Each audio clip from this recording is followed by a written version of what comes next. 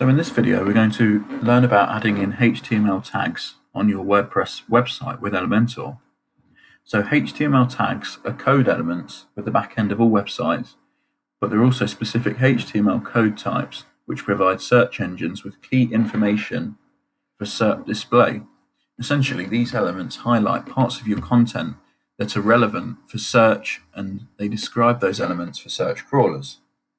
Now, H1 tags, you should ideally have one per website page, the main heading that describes the content of that page. So we're going to go ahead and add one H1 tag. So we might have Chinese restaurants in London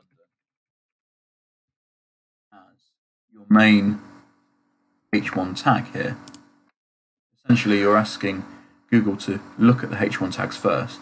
So we're going to assign that H1 by clicking the HTML tag beneath the title, just here.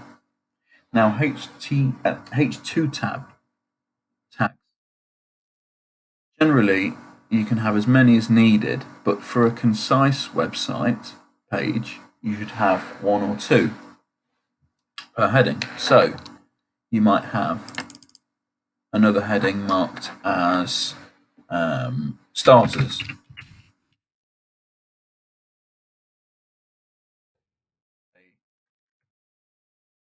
Chinese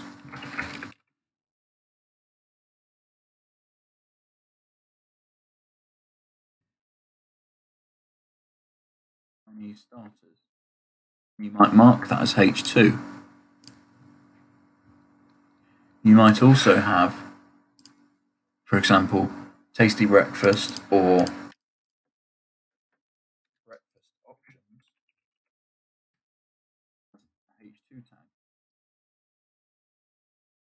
So there you have it. It's very easy to add in HTML tags on your Elementor WordPress website.